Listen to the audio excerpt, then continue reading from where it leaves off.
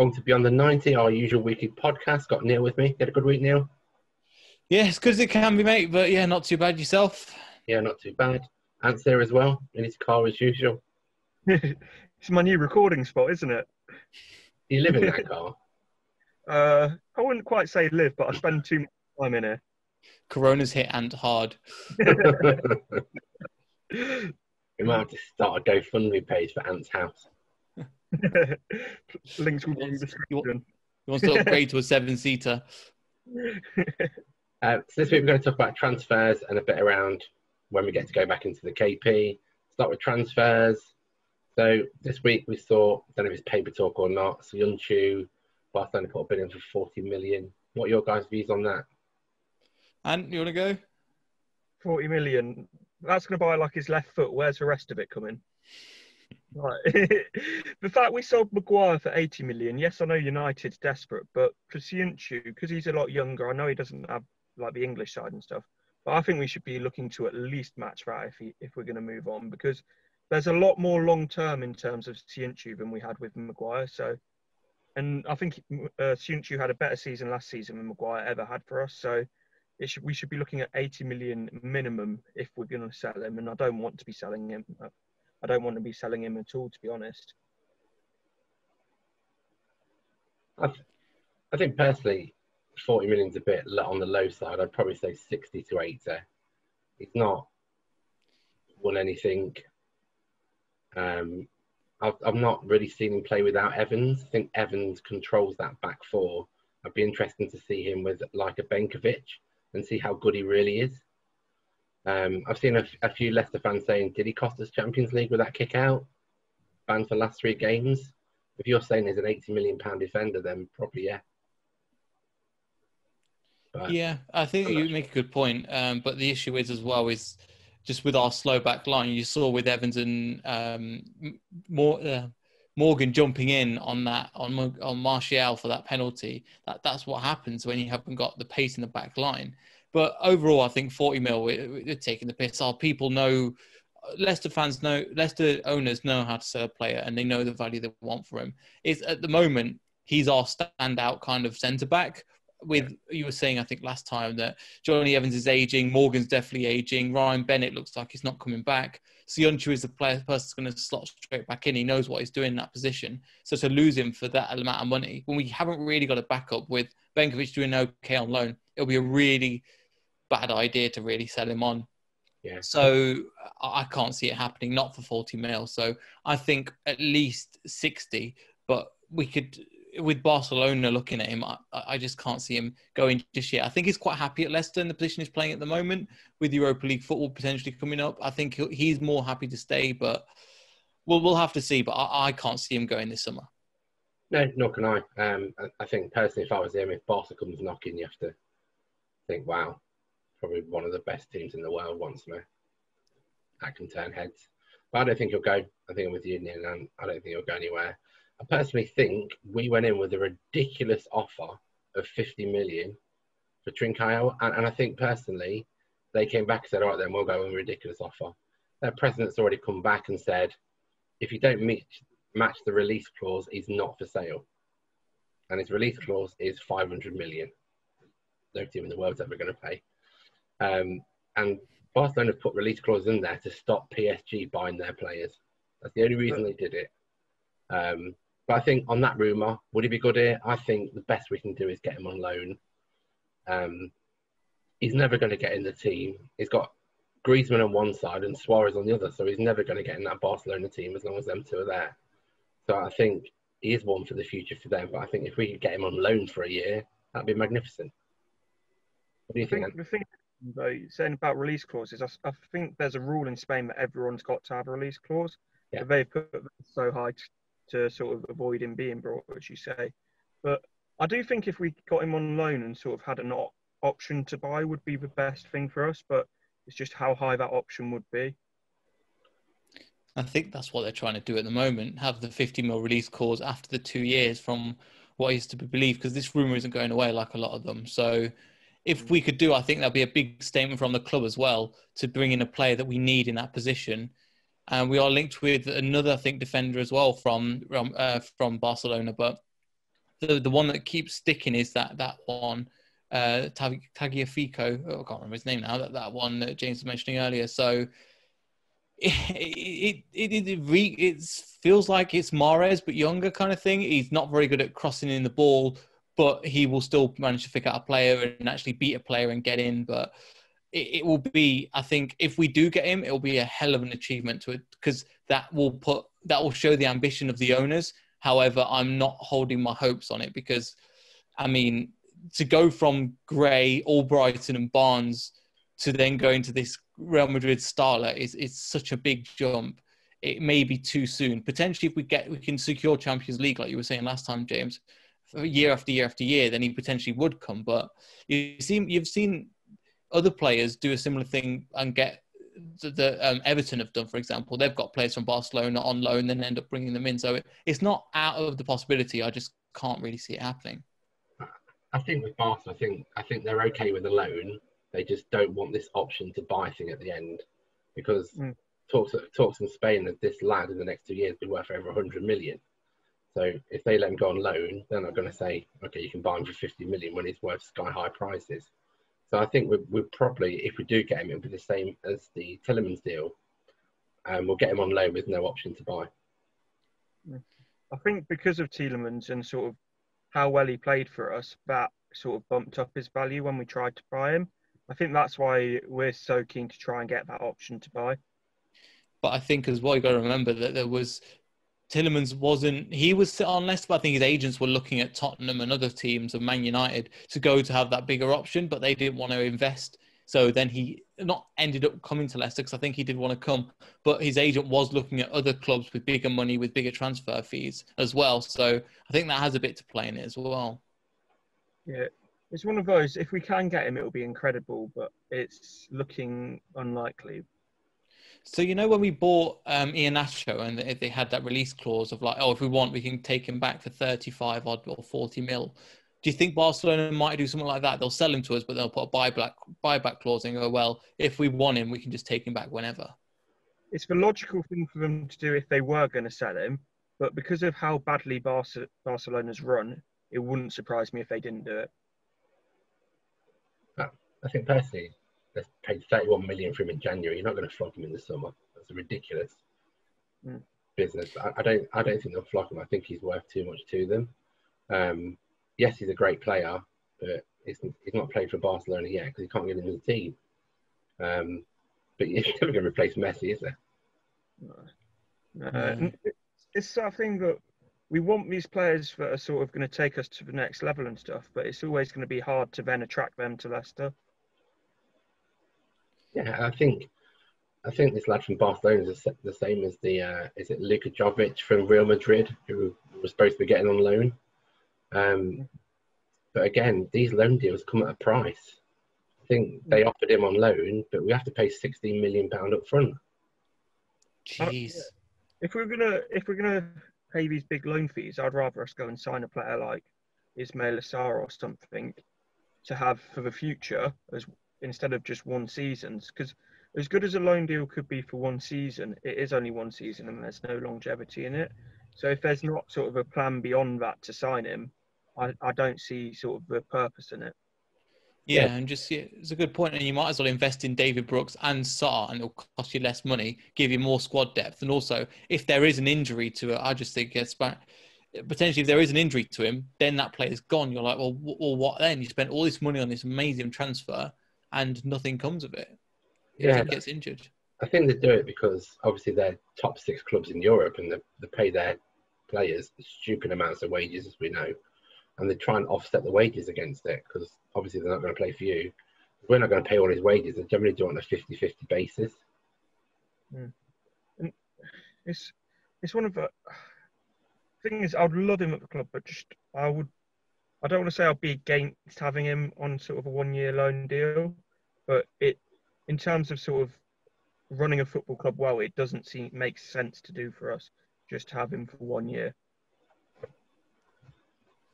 No, I think if you look back at transfer windows of the past, we seem to go in early on for a player like this on loan and never get them. It's seems to me that it might be another ploy by the club as kind of smokescreen while they do their business. Because we never leak stuff like this. It's very rare this happens. Even the Tillemans transfer was late on. No one knew about him, then all of a sudden he was here. So it could be one of them. I personally think that Brooks will be here. Yeah, I think Brooks will. I think Brooks will be signing as well. So I personally think Brooks will be here. I mean, Europa football next year is not really going to attract anyone. Brooks will be looking for a Premier League club, one that he can thrive at. And if he came here, he would thrive. So I think Saar Brooks, someone like that will be coming. I don't think this Barcelona lad will come at all.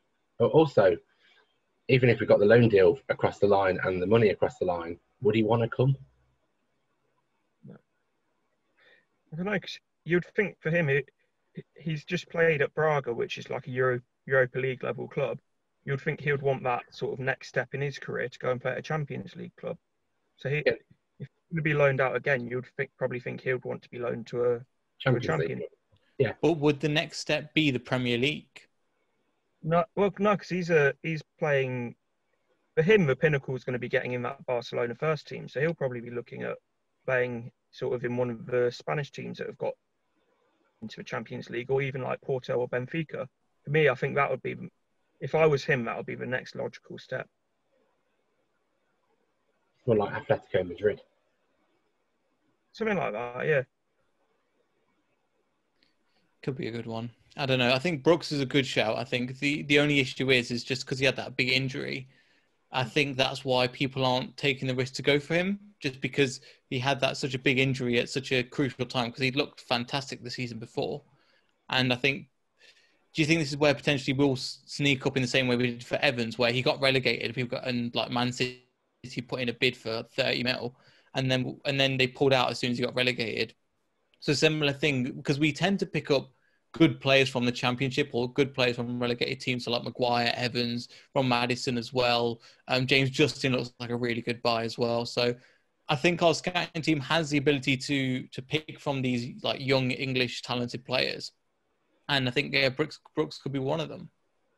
Yeah, the thing you say about I've seen it a lot on Twitter, and it annoys me that sort of people turning their nose up at Brooks because he's been relegated. But when you look at not just at Leicester, but across the Premier League, some of the best players in the league have been relegated. When you look at like Andy Robertson from Liverpool, he got relegated with Hull. Wijnaldum got relegated at Newcastle. Maguire got relegated, like 3 times? Like, there is absolute bargains to get from teams in the relegation zone, and it's just sort of picking up the right players. And even then, some of the players that are relegated are better than, I was having a conversation with somebody yesterday, better than the Newcastle players. Because Newcastle have a team, player for player, that's worse than a Bournemouth, for example. But just because they're not relegated, I wouldn't just not buy them. It just depends on the quality of the player. Like Fraser is better than Matt Ritchie, or in that sense, even though one, if the things stay the way they are, one won't play in the Premier League and one will. And look at James Maddison. He came to the Premier League and he hit the ground absolutely running, and which was brilliant to see.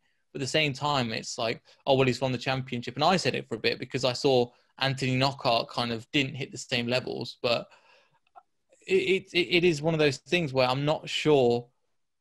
I don't know what the expectation is, growing year on year, which is better. But also it means that people are getting a bit ridiculous with things. Yeah, I think you're right. I think we're only buying, even if you're only buying one player. You're not buying 11. You're not buying their whole team and replacing everyone. It's one player. And I think even if you put Vardy in that team, he's one player. Would he have changed the way they played? Probably not. Would he have kept them up? Probably not. So you wouldn't have bought him, which is, of course you would, because it's ridiculous. I just think he's one player. And yes, he's been, same with Campbell from Norwich. He has been the outstanding one from Norwich. And in times when they were down, he kind of pulled them back up a bit. He's that one player that would thrive. Yes, he's a big fish in a small pond there. Bring him here, then he'll thrive on the players around him, because generally good players, their games get lifted when they're playing with good players. And also they've known each other. So I think one of the reasons why James Justin came here was because of obviously the recruitment, and also because he knows a lot of the team and the values of the team, which is, he's known like Hamza Chowdhury, Harvey Barnes, James Maddison, Ben Chilwell, Damari Gray. He's seen them all in the under-23s, maybe not when he was there, but he knows, okay, they're trying to take them on to the next England level, and you've got a manager like Brendan Rodgers that's going to try and get the best out of you. I mean, with somebody like a Todd Cantwell, as you were saying, or David Brooks, they fit the profile of what we need brilliantly. Yeah, I think you're totally right. I think our scouts and the scout network seems to work quite well. You see lots of players saying we should buy this person, we should buy that person, as though every single player in the world just wants to come to Leicester. We know that's not true, but I think the scouts, as you say, Neil, will go for someone like Brooks. I can't see us spending 40-50 million on someone. I honestly don't think we've got the funds to do that.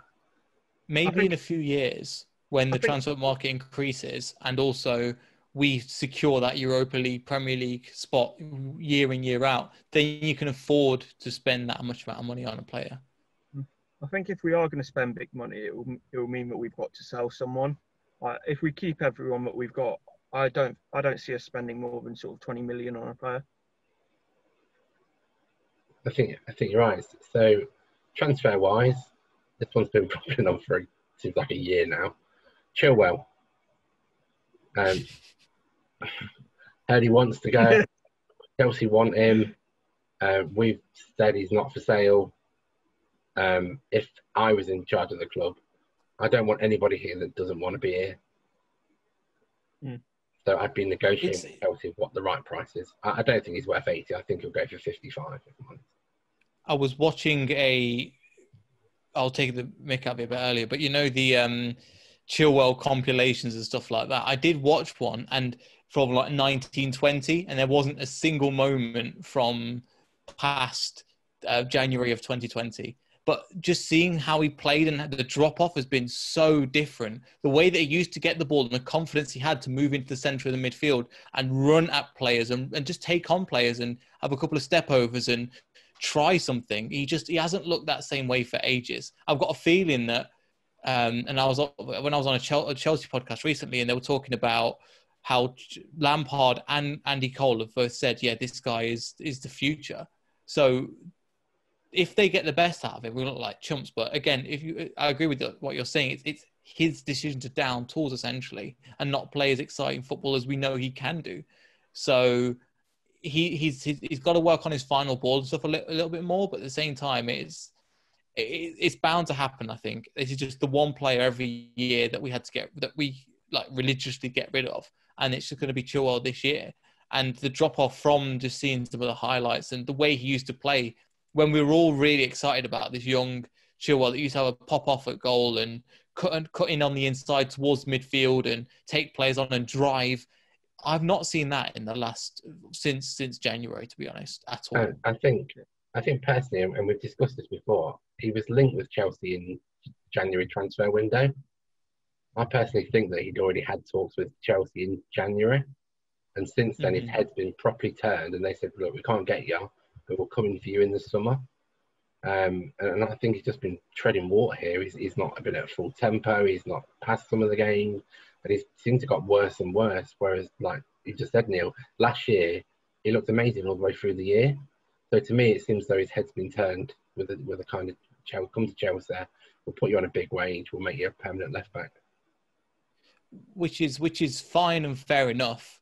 Well, it's not fair enough, but even if that was the case and we can accept that he's had a drop-off, you want to perform against Chelsea at a really decent level if they want to buy you. You do know what I mean? And I don't believe in the games that we played in the FA Cup and the game that we played. I know he scored in the game again with the 2-2 draw at home, but I don't believe he played particularly well. And if this person's wanted to buy you, you want to put your best foot forward. And I genuinely don't think he has. No, I think you're right. I think also sometimes players don't play as well to try and lower the value based on agents' discussions. That's happened in the past. But I think if he doesn't want to be here, then let's talk to Chelsea and get the best deal we can for him. I think with Chilwell, it was the best and worst thing that happened for us was him getting in the England squad when he clocked up and all the other big six players. I think that's when it really started to go downhill for him. I think you're right. I think also it'd be good to have him in the squad for next season because of the Europa rule around homegrown talent. I think you need four it might be 4 or 6 homegrown talent that's been with the club since they've been 15 or 19, but they have to be at the club at least 2 years. And obviously we put a lot of our youngsters out on loan, which we might do again next season. So that could mean we could only play 22 people out of the 25 we're allowed. So I think homegrown talent would probably need it. Do you think we'd recruit? So with the 4, we'd probably bring in Luke Thomas again, Hamza Chowdhury, Harvey Barnes, and then the 4th one would be Ben Chilwell. If it's not Ben Chilwell, then who would we bring in, like George Hurst? Because we're probably light in the strike force. Yeah, so it'd be that gamble. Do you bring a youngster in and put them in the squad, or do you bring someone in that probably a bit older, not from England? So I don't know, if I'm honest. It's a difficult one. I'd probably bring Hurst in as kind of back squad. But you want to obviously utilise all the 25 players you can. So I think it's a tough one. But I think if you lose Chilwell, then that's another space gone. So I think on his day he's a great defender, but he's not had his day in a long time for me. Going back to what you were saying about the squad and stuff, like, it's what Man City did, is they brought in someone like Scott Carson and stuff just to fill in that quota. Yeah. Which, like, if worse came to worse, we could end up having to do something like that. Yeah. Because obviously, if you only name 23, and injuries start to hit you, you start to get a bit stuffed, don't you? Yeah. So it's this debate that we keep having about what we lack that the bigger clubs have is that squad depth. Yeah, which I think we've discussed before. So other transfer outs, I see Schmeical's been linked with United and Chelsea. I can't see him going United, if I'm honest. I don't think De Gea's going anywhere. But I think if United actually did come knocking, I think he'd jump at the chance. It's his boyhood club. It's who his dad played for. Do you think I think I disagree with you here. I know you want to say something. Yeah, he's always talked about coming out of his dad's shadow and stuff. Exactly. And then if he plays for United, then that surely just puts him straight back in his dad's shadow. And like, surely he wants to sort of carve out his own. I know he's been brilliant throughout his time with us and stuff, but surely going to United just then makes him Schmeical's son, Peter Schmeical's son again instead of Kasper Schmeichel. Yeah, and that's the problem as well. I think you got to remember that De Gea is 29, and you bring in a 33-year-old. I think this is one of the things that's just made up by the media as like a romance story of the son returns to the old club that his father used to play at. And the thing is, they've got Dean Henderson waiting. They've got De Gea, which is like he's had a bit of a mess up, but he's still like a really, really good keeper. You're not going to bring in Schmeichel, and also, as Ant was saying, he's lived in his father's. Imagine since you were 5 years old, you're going to be compared to your dad all the time. Where it's like, oh, you're Peterson, you're Peterson, and now in 2016 at this club was the first time where he was appreciated for his achievements and who he was. So when he won the league, obviously he knows how well the squad works. He knew the squad how it worked, how he played. But the issue is, it just doesn't seem logical at all, because if that's the case, he's going to be sitting on the bench. And from the way Schmeichel seems and how he acts and stuff, I think he's very happy at Leicester. I couldn't see him moving to a Champions to Man United to try and that's to take on Schmeichel's shirt at number 1 in Manchester United is probably one of the biggest not like a burden that you're going to see. So he seems happy and settled here, and he's probably thinking about the longevity of his career, which is why he's got a contract for him and Vardy to see out their careers at this club. So I can't see it happening because it's too much to fill. And if he had the opportunity, maybe when he first started, but that wasn't the case. So he came here, he's seen what we can do, and he sees the upward progression of us. And yeah, I think he's going to stay here for sure. I think a lot of fans on Twitter said, "Oh, I wouldn't sell him until someone mentioned what about Henderson and Cash." So I think Henderson's going to be a top goalkeeper. Yes, he's quite young. I don't think he'll ever come here. I don't think we'll ever get rid of Schmeichel. But I think, when do we start looking towards the future? Because we've got Vardy and we've got Schmeichel. They're both. That is, when's that opportunity for us to start looking at the future and going, okay, then who do we need to bring in to make the next 3 or 4 years great. Because I know that United have started to bring Greenwood through. We've started to bring youngsters through. So kind of, when do we start making that transition? Or do we keep going until they both fall over?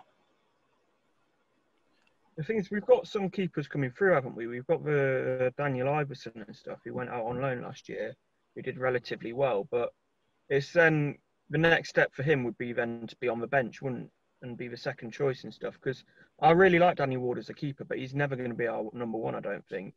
I do see Iverson has the potential to be our number one in the long term. Yeah, I've heard great things about him. It's just getting that push towards that first team bench, like you say. I think as long as Schmeical's there, I don't see anybody else playing but him, no matter what he does in the game. Mm-hmm. Honest. I think, yeah, I agree, to be honest. And going back to Iverson, I think the next step is either the bench or sending him out on loan to another sort of lower Premier League club, because I don't think there's any point sending him back to the Championship or back to League One anymore. There's not sort of, he needs a progression and a step up if he's ever going to get towards the first team. Well, we did it with Barnes. We sent him to League One, then we brought him up to the Championship, then we pulled him into the first team, and he's still learning and progressing. And we're seeing, I mean, to get 8 assists and 5 goals and stuff, it's still pretty good going. It's not exactly what we need. We can see there's a quality player in there, and if he worked on his finishing a lot more, he could have doubled that amount of goals quite easily, to be honest. Like, I'm thinking about the result again. I think Chelsea, when he had like an open goal that he missed, or like a one-on-one with the keeper that he put it wide, he's had a few opportunities, but with Iverson and that, we just need to kind of step them up to that next level. And I think we're getting there, because I think one thing that's kind of gone into the is how well our scouting system's been for under 23s. Like, they're challenging at the top of the Premier League, the under 23s table, which is really good going for us. So it shows you that this value system has gone all the way down the squad and to the lower levels, which is exciting. Because look, for example, when we ran out of left backs, we had to bring in Luke Thomas. Yes, he performed really well against some of the biggest teams in the Premier League. So I think when the opportunity comes, we're just going to have to recruit them from the under 23s. And we're seeing that with like Dewsbury Hall, for example, who's been sent to League One with Blackburn, with Blackpool. And then he's going to come back, probably goes to Championship, or we may utilise him in the under 23s, or in the first team in the Europa League. So it gives us, I'm happy with recruiting people from the under 23s, but specifically for a replacement for Vardy and a replacement for Schmeical, that's going to be the hard ones to come by. But I think the club have seen it after the 2016 season. They've realised that, right, this old school mentality, the 4-4-2 needs dismantling. They got rid of the manager. They started to get rid of the right back, left back, centre back pairings, and they started to dismantle the team. So I trust the club enough to realise that Vardy's on his last leg. If Vardy's coming to the end of his career, and we're going to get him somebody in soon, and same with Schmeichel as well. I think you made a lot of good points. The one thing I was going to say is sort of, you mentioned Barnes and stuff he's had a good season, don't get me wrong, but he's still made a fair few mistakes. And I think the difference is, on the wing you can get away with that, but having that with sort of Iverson and a keeper would be a lot worse for us than having it with a winger. Yeah, I think it depends what position you get. As a striker, if you miss a few shots, nothing gets done. Goalkeeper, if you get 3 howlers in, confidence is shot and you're 3-0 down. And that's probably the difference. I think with regards to Vardy, that young lad from Celtic supposed to be coming. Will he come? Does he want to play second fiddle to Vardy? That would be the decision, is when you start. No one's going to want to come here and sit on the bench for games and games and games for a high price. They're going to want to hit the ground running and play football every week. And then you've got Nacho as well.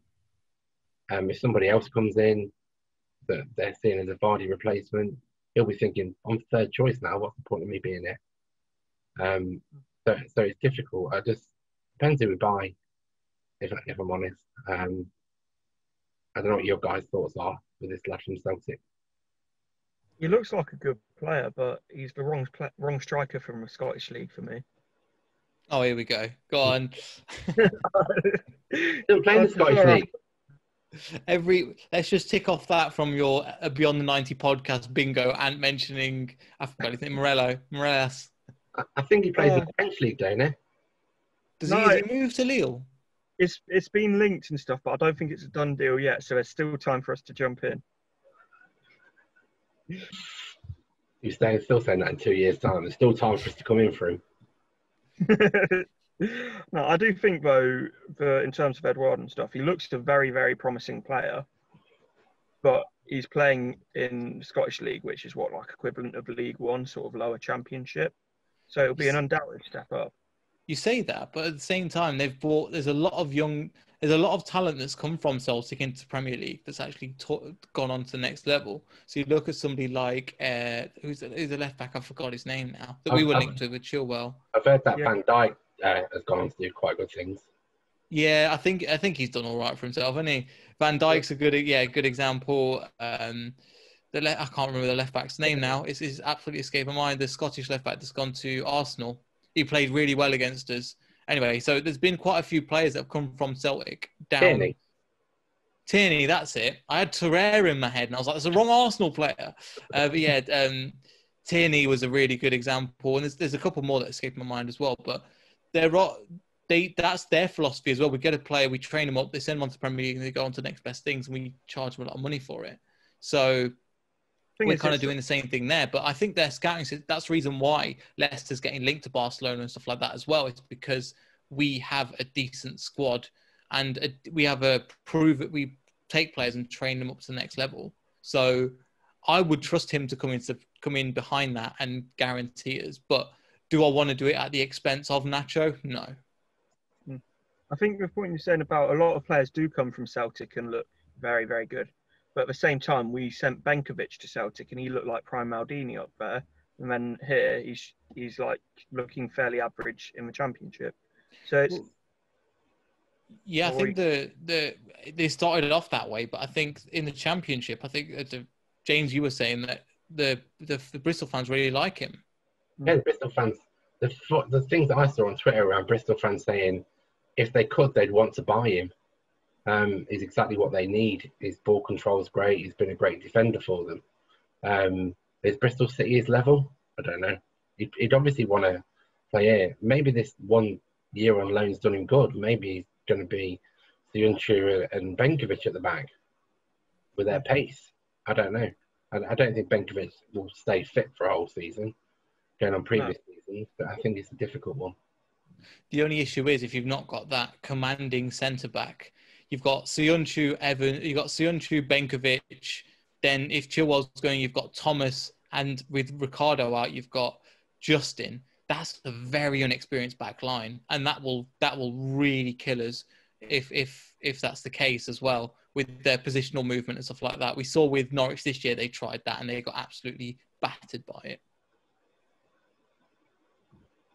Yeah, totally agree. So moving forward, obviously coronavirus is still around. Start of the season is September the 10th, I think it is, around that date. Fixtures are supposed to be out August the 21st. I can't see us being in the ground probably this side of Christmas. I don't even think we'll be at full capacity this season. And I've seen conversations around if when we do allow back into ground, we'll be allowed 13 to 25%. I'm not sure how that's done logistically, because you've got the corporate area, they'll get first choice, then you've got season ticket holders, members. Season ticket holders will say, I deserve to go over different season ticket holders. Then they're going to be put in any part of the ground. They're going to be sat in their own seats. So I think logistically, for clubs, it's going to be a bit of a nightmare. What do you guys think?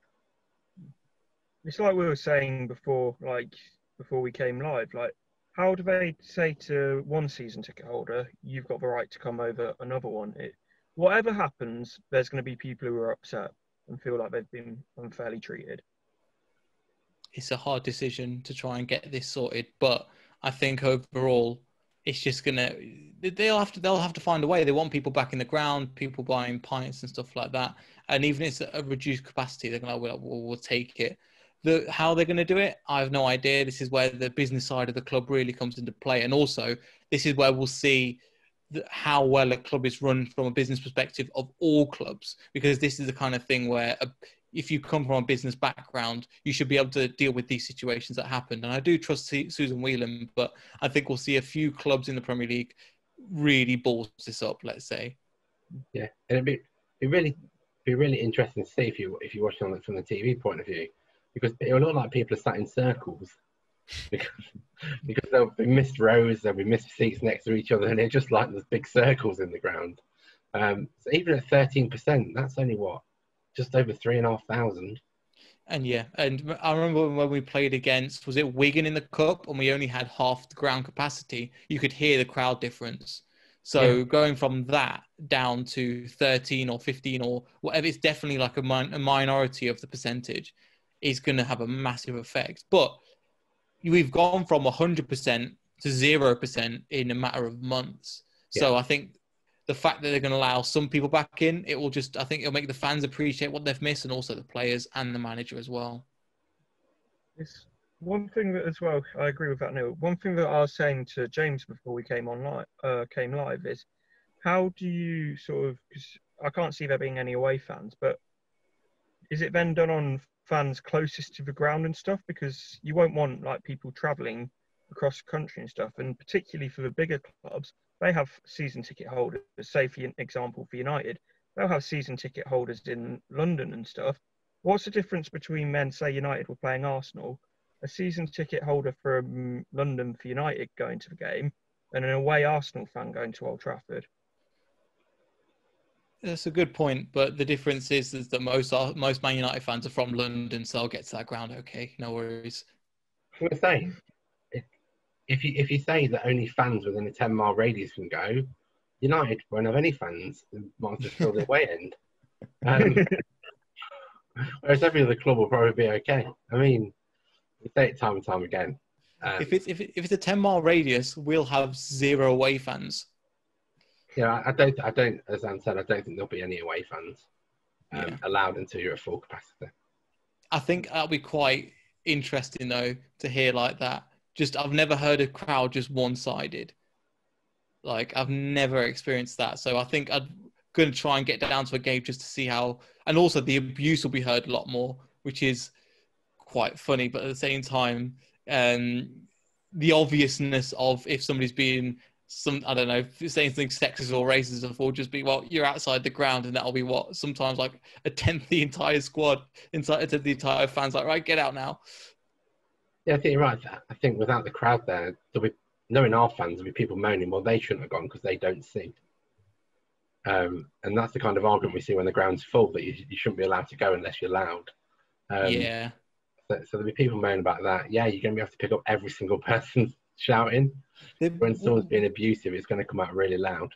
Do you think they'll introduce not vuvuzelas or something, or some kind of like a horn or something? Yeah, we've got like a clapper, but like another way to create some kind of atmosphere with the lack of people, because it's going to sound just like it's going to sound like town when they've got the like the choir singers that literally be the amount of people that are singing at one time. Yeah, I've seen some things around. The crowd noise they use now, they can put through the main tannoy system to make it look like it's louder. But it sounds, you can feel the difference. I think they tried to do it at West Ham and they got absolutely slated for it. So it's not a wise business decision to do that. Yeah, I just keep it as it is, see how it goes. Yeah, I agree. What do you think, Noel? Tannoys? I don't know. I wasn't a fan of them putting fake noises down the TV, to be honest. I think it felt really artificial and stuff. Yeah. So for me, I just think leave it with like the sound of the crowd and stuff. If it sounds a bit empty, so be it. It's not ideal for anyone, but make of it what you can. Yeah, exactly. One thing I did see going off topic last night is obviously the Champions League knockout stages are starting. But also the Champions League qualifiers have started on the same night. What, for next year's competition? Yeah. that's brilliant. Obviously we're not in it, but made me laugh. Right, guys, everyone back next week? Yep, sounds good. We'll hopefully be with you with a full review of the Premier League. So I'm working with James and Ant together. We're doing that, and hopefully I'll have some few special guests on that I think you'll really enjoy as well. So yeah, make sure to tune in next week because it will be a good show. Thanks. I'll see you two next week. Brilliant. See you later. Bye.